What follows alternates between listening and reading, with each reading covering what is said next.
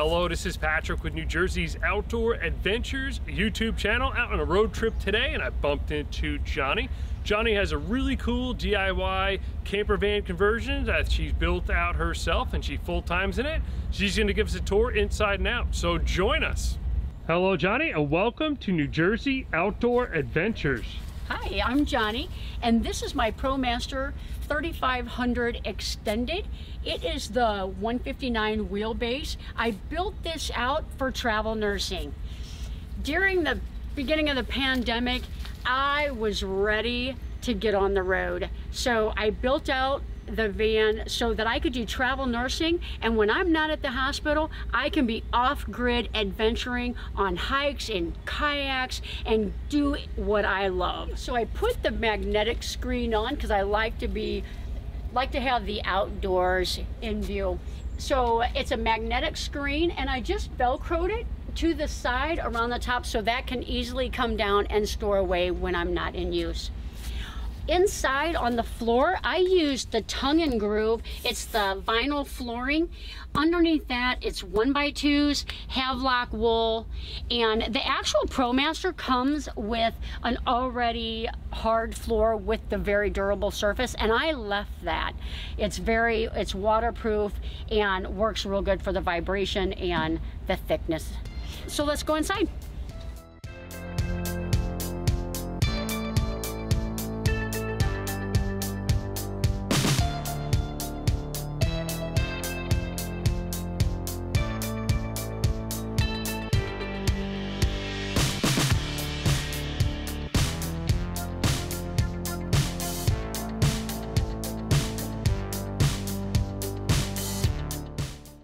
So right up front, I've got the kitchen. I've got the 5.1 cubic isotherm refrigerator. Back in the back is my bedroom area. On this side, I've got my composting toilet and extra seating. Very nice, very spacious dresser with a custom built top. This is my shower and my lagoon table that swivels around for extra seating. So up front, I put swivel brackets on both the seats so that I could turn those both around. I've got the lagoon table, and I have a nice area for eating and video editing. In the ProMaster, you've got that custom shelf above. That's my catch-all for when I'm driving. Everything goes up there. Above is my attic. This holds a ton of stuff. I've got a lock on it so it doesn't fly open when I'm driving. But up here, I keep all my window shades. I keep my cover for my attic fan, my first aid kit. I do carry a small heater for when off-grid. My extra backpacking and my hiking shoes are up there. Lots of room for extra storage. I've got hooks on both sides. That works. That's my towel hook when I need to dry my towel.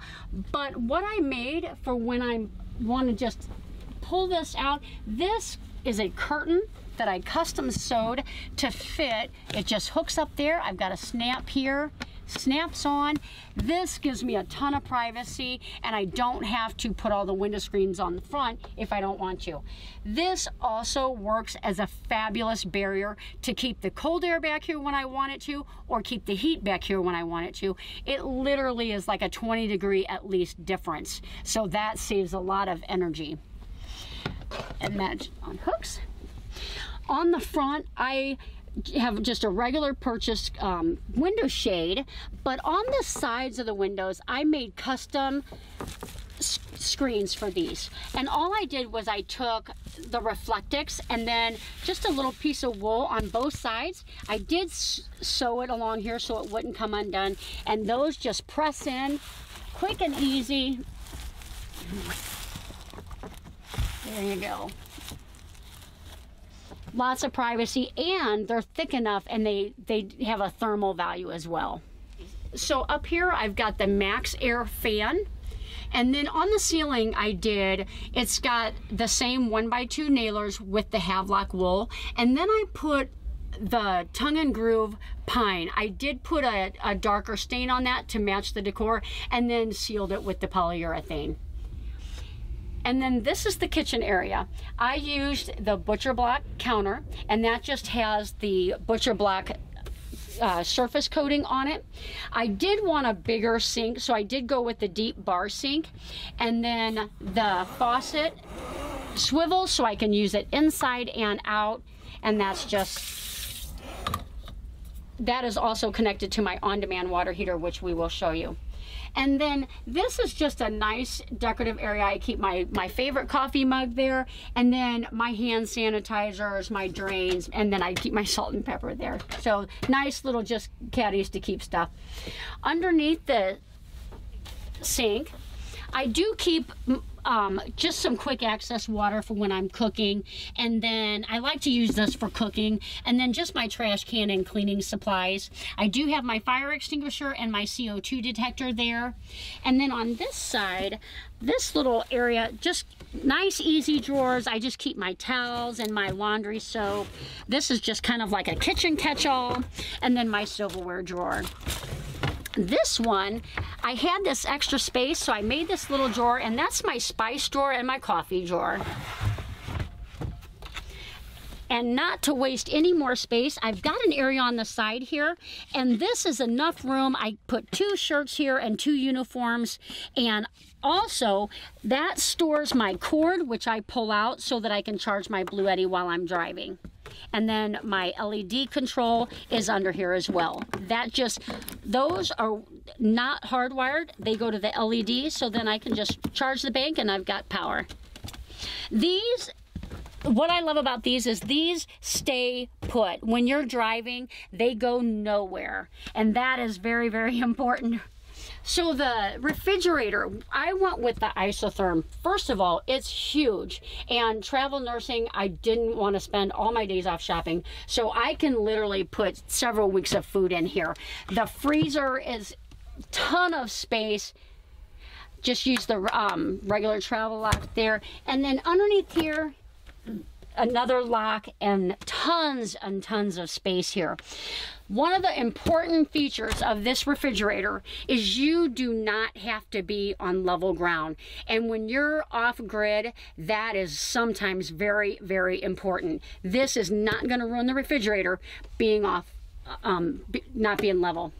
Now this added touch here, these shelves, I made this from the same tree as all the other, the dresser top and the lagoon table. This shelf, this all came from the same tree.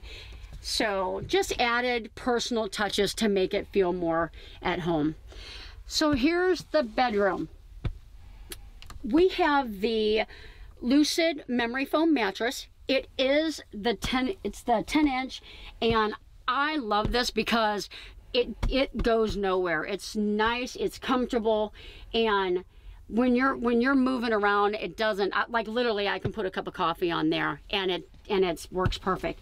On both sides of the bed are nightstand areas. The mattress is a queen short, so I wanted it to run long ways so nobody's climbing over one another. And these are small storage areas. I actually keep my Wii Boost in this, and it just has a little notch here, and then I can, there. And each one is a nightstand area storage compartment. And I actually am able to keep my bed quilts in both the front ones because they're bigger. And then I did put 2 windows in the van. They are tilt out awning type windows. And I wanted that specifically so that I could have my windows open in the rain. And I didn't want to make this area more closed in using cabinets. So I just put the baskets up for, I put my glasses in there at night, and then I've got my books. I forgot to mention, on the mattress, I actually, because of weight, and I drilled the holes in here and sealed that mattress real good, sealed that area real good so it doesn't get any mold. The walls are shiplap, and that also is done. There's the Havelock wool behind there, and then just the shiplap over it. The decor, we wanted it to have the nice homey feeling, and I have a dachshund, so that's why the quilt is that way. I've got the LED lights, and those are on the control right here. And I've isolated the 4 in the back and then the 2 up front. That also controls my fan, my water pump, and then my gray tank. Also, we've got the voltmeter, 2 USB ports, and then the 12 volt. So this tower right here, the top one is just more table space. So if I'm cooking and I need more area, this pulls out, and then I've got more counter space there. Also, if I'm sitting on this bench, I also have a little table there. This drawer is for all those utensils that don't fit in small spaces in the regular silverware drawer. So that's nice and handy. This right here is where I keep all my dishes. I've got my induction cooktop, all my plates. I use the jet boil a lot if I just want to make a cup of coffee, and all my extra dishes in storage. And then the bottom drawer is actually, you'll notice how tall my bed is. So that's actually a step. And not wasting any space, it is also a dry pantry. And I like to keep my canned goods in there because canned goods are so heavy. All right, moving over. Before I forget, the LEDs, I have the LEDs, and I can turn those on, off, change the colors, and that's recessed behind this cabinet. I love LEDs. I think it gives you a nice ambiance there. And then moving down, I have got the Nature's Head composting toilet. I do have to move a couple of things. And this just lifts up. Oh, that's gotta be close. This lifts up. Got a magnet here, and I've got the composting toilet. I've got my spare. I just have a paper towel rack there, and it holds 3 extra rolls of toilet paper, and then I just used a cup holder for my vinegar water. And that's got the fan to it, and the composting toilet has worked out amazing for me. This is the Nature's Head, and I couldn't be happier. There is 0 odor on this toilet.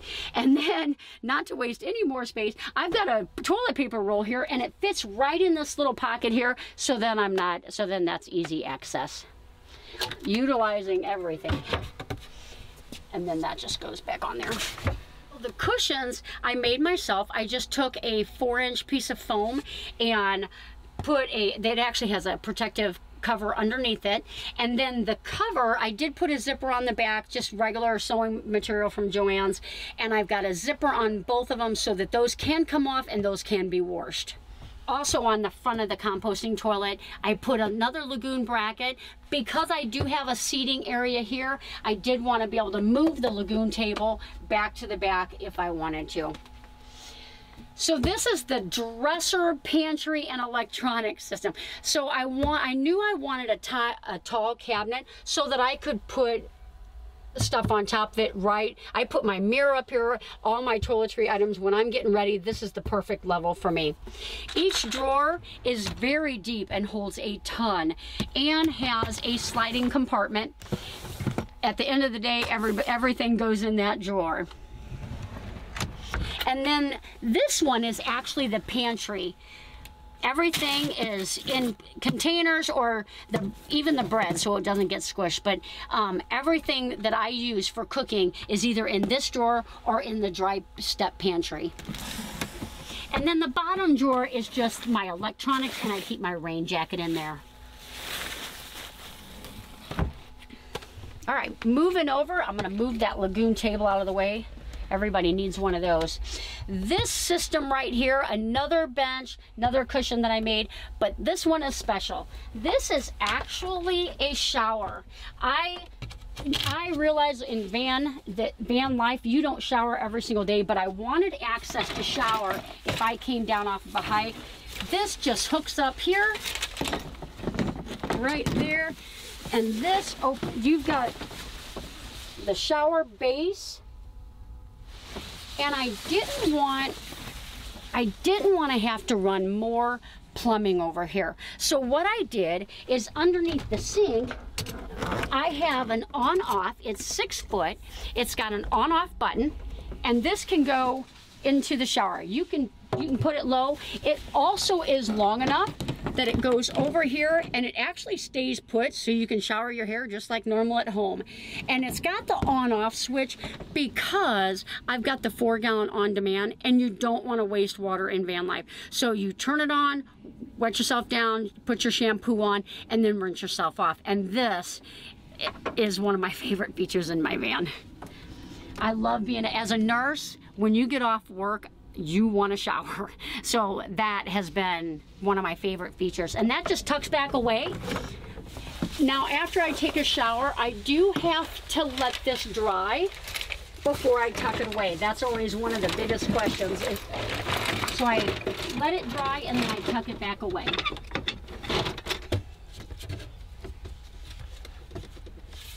There you go.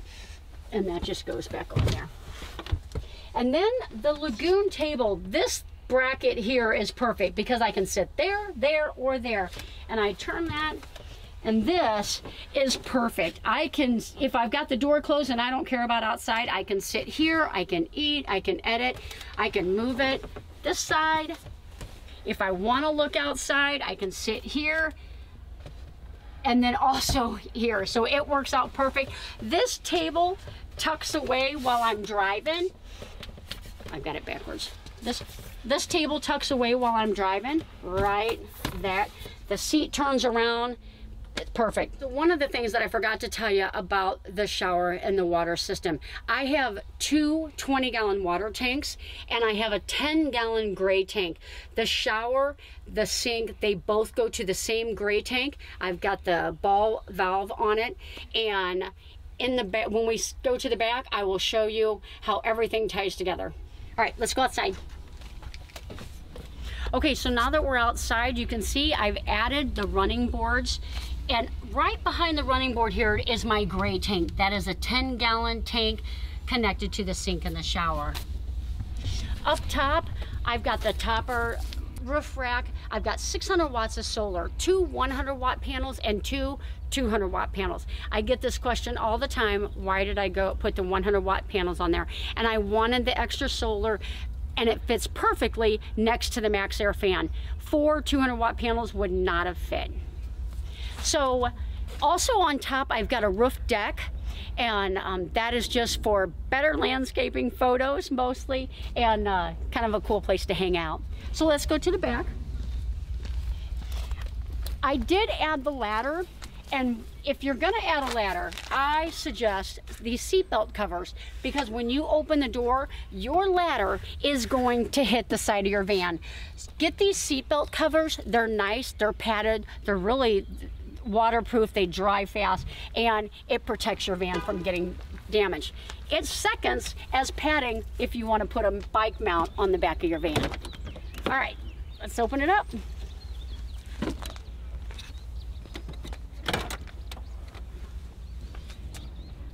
All right, one of my favorite features in the back is my outdoor kitchen. This pulls open.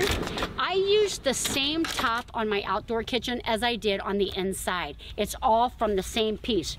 Open this up and you've got a ton more storage in there. Nothing better than cooking outside.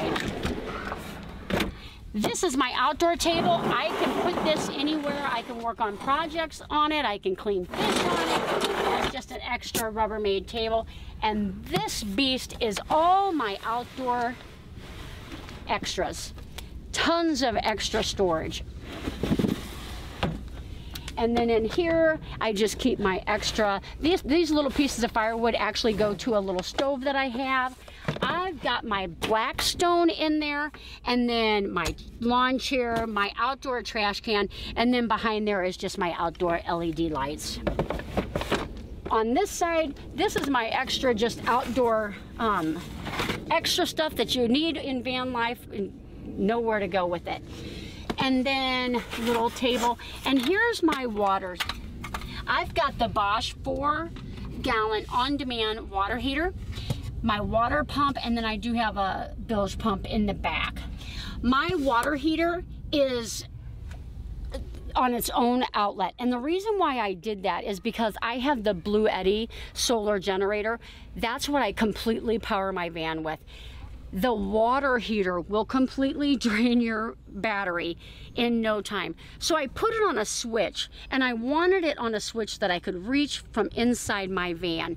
So I wake up in the morning, I reach over, I turn my switch on, the water pump comes on, 15 minutes later I have hot water. I actually turn that off before I get in the shower. There's no need to have it on. You've got 4 gallons of hot water. So like I said, I've got 40 gallons of water. I've got 20 gallons on this side, and I've got 20 gallons on the other side. Those are both inside, and then those just go to the one pump. There's my tool bag.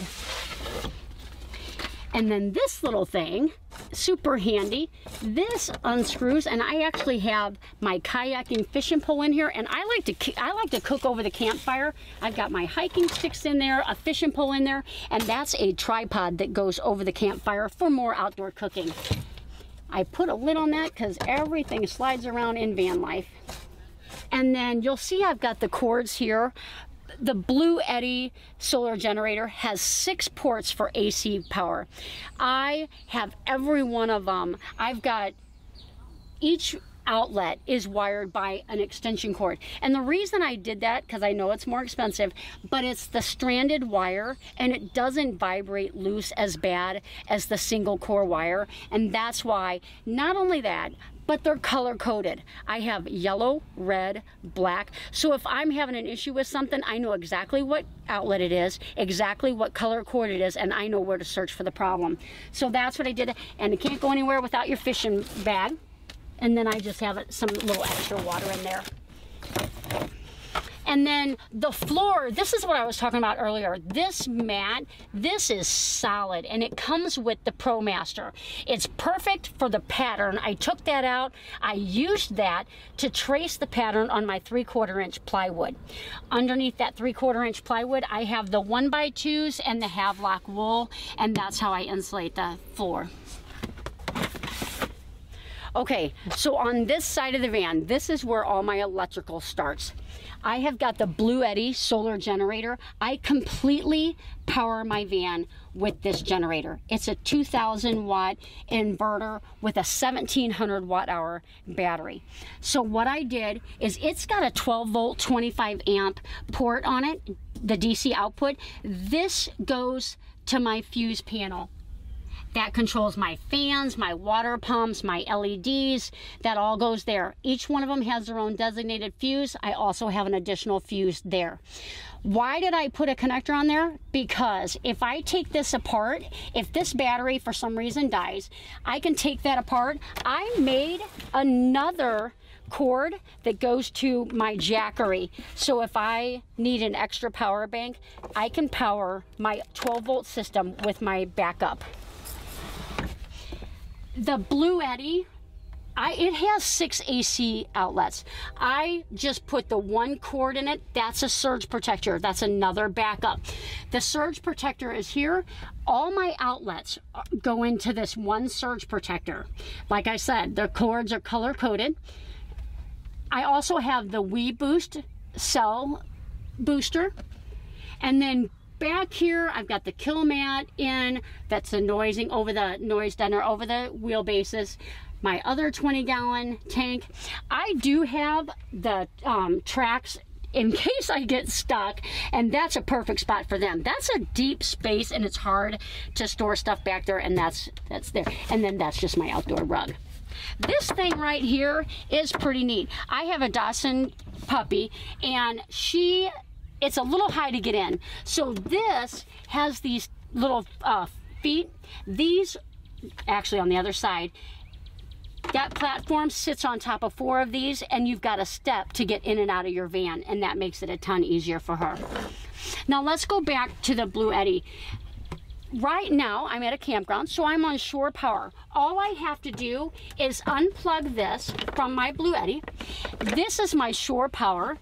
That plugs in there, and I'm on shore power now. All I have to do is that one cord change, and then on the side of the van, I've got my outdoor port for my shore power. When I'm off when I don't have power, when I'm offshore power, I have the Mr. Buddy heater that I use. A lot of times I'll start it up, I'll get it warmed up pretty good in there, turn it off, and I'm good for the night. In the morning, I'll turn it back on and warm it back up. And this thing, I've had fabulous luck with it. And this runs on the little propane 1 pound heaters, 1 pound tanks, and I've got a ton of those here for extra. I did put the reflectix around them. You have those extra when you make the screens. I put those around it, and it prevents them from clanking. And also, when you use those, there's moisture, and that just helps so that the moisture is not everywhere. Sorry. Okay, coming around over here, that's where my shore power goes. And then this is actually locked, but that is my water hookup. So I can hook the cord there. I do have the pressure regulator, and I can fill up my 40 gallons of water through a hose. And then I've got the little bullet leveler there. Okay, for my logo on the side here, you'll see it says GOAT, and that's what I named the van, and it stands for Go Onward and Travel. Well, Jonnie, thank you very much for taking the time to give us a tour today. Absolutely. What was your background before you built this van? Because I've filmed a lot of vans, and I would say that the build quality here is exceptional for a DIY. Thank you, thank you. I started out, I built my own home, and then I did a lot of Habitat for Humanity type stuff, so you obviously learn as you go.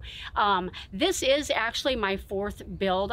I helped a lady build out her van. She was in need of a helper, so I did that.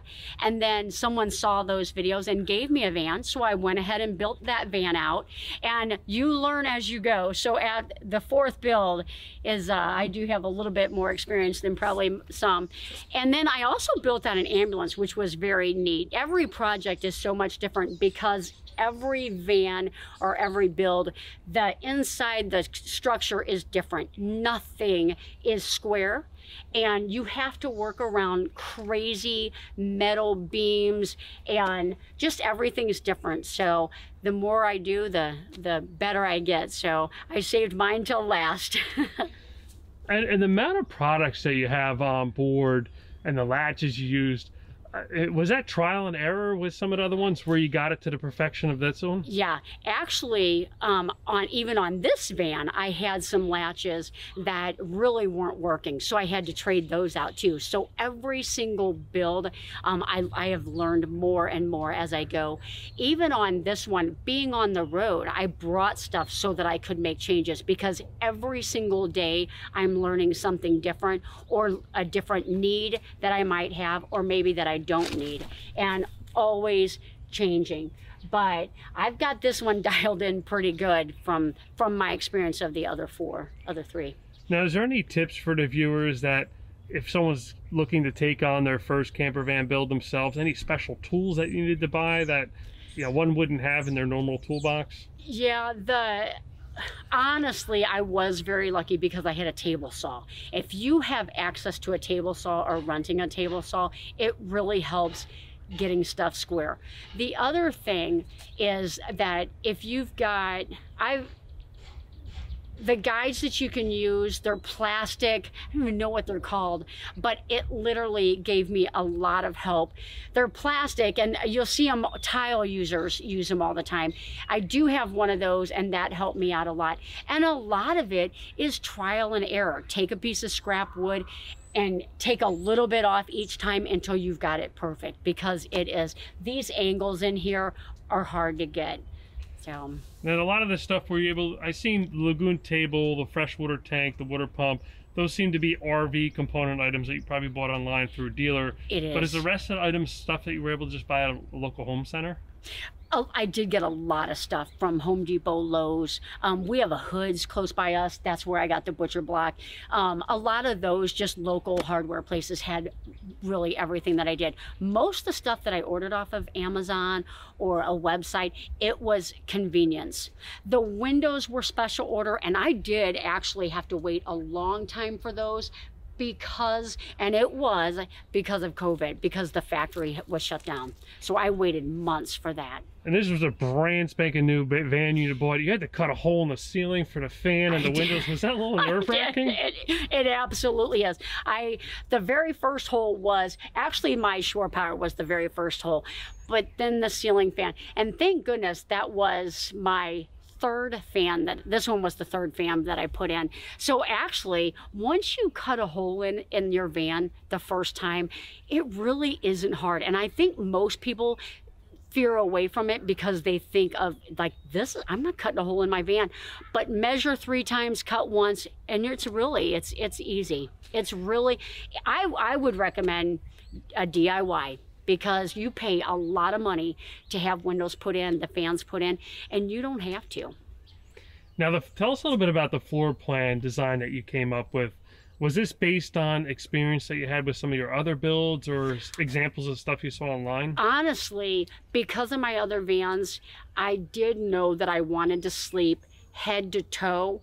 A lot of van builds do side to side. So because of that, the bed had to be the first thing in. Once that was in, I took a trip out and I built this, and then I took a trip out, and it's like I wanted to see does everything. Where do I want this? Where do I want that? Do I want a tall, big dresser? How do I want the shower, the toilet? And I made cardboard mock-ups, put them in the van, exactly dimensions of what I was gonna build. Does it work? Can I walk down the aisle, and not have any problems? And that's what I did. So, and I did, you build and then you change things. So, and that's the benefit of building as opposed to buying. If something doesn't work, you know how you put it in, change it. Well, thank you very much for taking the time to give us a tour today. I'm sure some of my viewers are going to want to follow your journeys because you're out here full time, you're working really hard, and this is your home base here at this campground for now. And I'm sure you're going to move on as work moves. How are they going to engage with you? I have a YouTube channel, and it's called Jonnies Journey. You very specifically have to spell my name because it's autocorrects to a guy's name. So it's Jonnies Journey. And so I'm on YouTube, Facebook, Instagram, and I just have started TikTok, and it's all Jonnies Journey.